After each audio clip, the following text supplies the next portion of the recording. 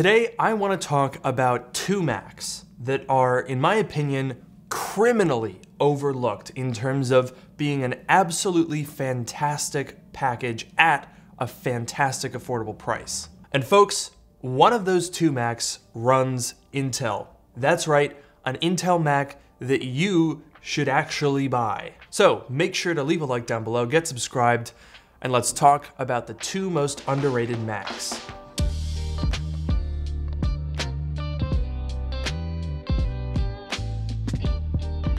Today's video is sponsored by Anker and their new 563 USB-C docking station 10-in-1 for M1 MacBooks. This thing has a plethora of ports. Around the back, there's Ethernet, DisplayPort, 2 HDMI ports, and the USB-C connection to your Apple Silicon Mac that supports up to 100 watts of power delivery. Around the front, there's 2 USB ports, a USB 3.1 Gen 1 USB Type-A port, as well as a USB 3.1 Gen 1 USB-C port, and a headphone microphone combo jack. That's a lot of ports. This is the kind of connectivity that makes your Apple Silicon Mac into an absolute powerhouse, even unlocking an ability that M1 owners have always wanted: triple monitor support. That's right, you can use all three outputs simultaneously for 4K 30 through HDMI 1 and 1080p through HDMI 2 and DisplayPort. It also features DisplayLink technology to stream media to double monitors. You can even connect this thing to a 16-inch MacBook Pro and charge that, while still using the USB charger on the front to fast charge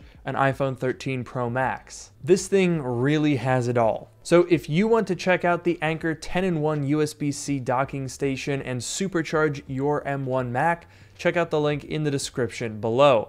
And now let's get back to the video. So, what is the first most underrated Mac? Can I get a drum roll, please? That's a terrible drum roll. Try that again. All right, there we go. Ta-da! It's the M1 iMac. I have to be honest, you guys, I don't get why this thing isn't like a bigger deal. There we go. That's the rest of it. I mean, first of all, just look at the thing. This right here represents the biggest redesign that Apple has done in probably almost 20 years. Like, this is a monumentally different machine than the one that it replaced. And I know that a bunch of people were initially very sort of split on the white bezels and the chin, but I gotta say, I think it was worth it. This is a distinctive, attractive, and really unique looking machine. And it's not often that Apple products are unique because they're known for being clean, they're known for being attractive, but they're also known for being ubiquitous. You're not gonna stand out in a crowd if you have an iPhone. But this iMac, despite being the most affordable one out there, is a unique and interesting and personal looking computer, not least because it comes in a ton of fun colors. Now, I have the base model M1 iMac, and there were some people when this initially came out that were, again, split on that because you're missing out on a couple of things. You don't get Touch ID on the keyboard, you are missing a cooling fan and a GPU core, so it's not quite as powerful. You're also missing 2 USB-C non-Thunderbolt ports on the back and Ethernet on the power cord. So for a $200 difference, a lot of people said, well, don't buy the base model, just pay the $200, you get a lot for it. And while I agree that you do get a lot for that $200 upgrade, I think if you're someone who just wants a basic computing computer, you can save the $200 and be just fine. But the absolutely mind-blowing thing is that this machine has now been out for a year, which means you can find some absolutely ludicrous deals. I mean, Apple themselves sells this base model on refurbished for like $1,100. That's an insanely good deal, bro! I just went on Amazon and they have a renewed iMac in silver, the same one as mine, the base model, for $1,009. What?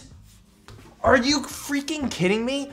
That is an unbelievably good deal, $1,000 even. Oh my God, and you can get the 8-core GPU with half a terabyte of storage for the same price as the base model is new, $1,299. I mean, think about what you're getting for that. You're getting the M1 chip, a 4.5K 24-inch display, a 1080p webcam, really good speakers, a really good microphone. The keyboard and the mouse are included, and it's all in this unbelievably thin and light and beautiful package for $1,100, the same as an iPhone 13 Pro Max. What?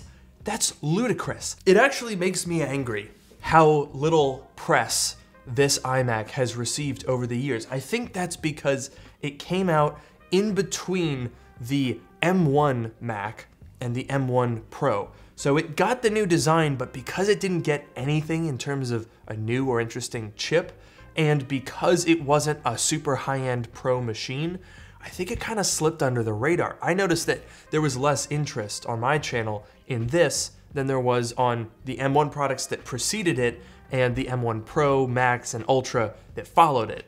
And the result of that is these things are widely available, very affordable, and a fantastic deal. I mean, this display on its own has got to be worth at least a couple $100s, right? It's bright, it's extremely pixel dense, it's P3 color accurate. This is a fantastic display. And you're getting it for $1,000 with the whole computer attached to it? And the mouse and the keyboard? Why are people not buying them? Sorry. I've had this iMac for over a year. I had it since launch day, and I've loved it ever since. I actually edited a bunch of videos on here, and I found it to be very usable. Hi. Now, the M1 chip is definitely not as good for video editing tasks as the M1 Pro. Those dedicated media encoders, the extra cores, they make a lot of difference. But for $1,000, this is a very proficient machine. But what if you want something even cheaper? What if you want a Mac that is not only half the price of this, but is also upgradable? Well, I mentioned that this was the biggest design change that Apple has ever done over the model that it replaced, and the second most underrated Mac is in fact the model that it replaced. I give you the 21.5-inch 4K iMac. Isn't it cute? I mean, look at it. It's really small, actually. It's kind of funny because I'm so used to seeing iMacs of this design in 27 inches that when you actually see one of these, it looks like a cute little miniature toy. Aw.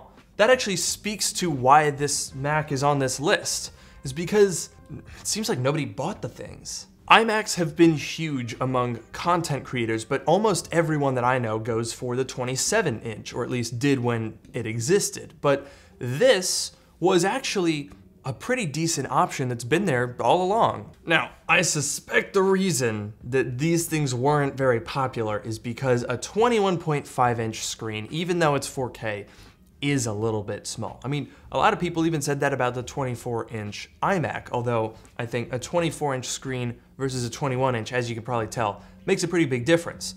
However, this thing is cheap, really cheap. This particular one was the base model, and so that came with a Core i3, 8 gigabytes of RAM, 256 gigabytes of storage, and the Radeon Pro 555X graphics. And you can pick those up for like under $500, which is ridiculously cheap.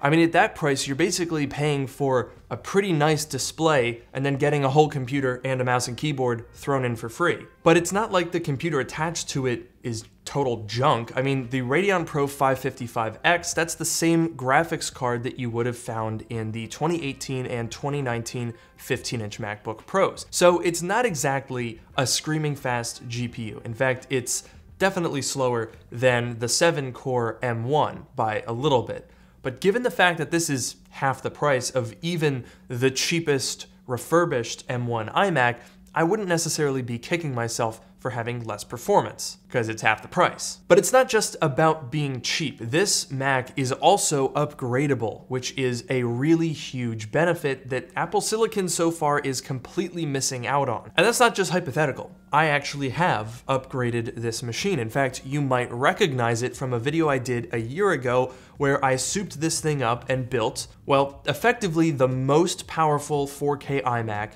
ever made. And yes, it is even more powerful than the M1. So the thing is, the previous generation Intel iMacs use socketed CPUs. And contrary to what some people believe, there's no limitation on a firmware level for what CPUs go in that socket. It's a perfectly normal Intel socket. So your two limitations are, number one, whatever CPU generation is going to work in the chipset, and number two, the power requirements of that CPU.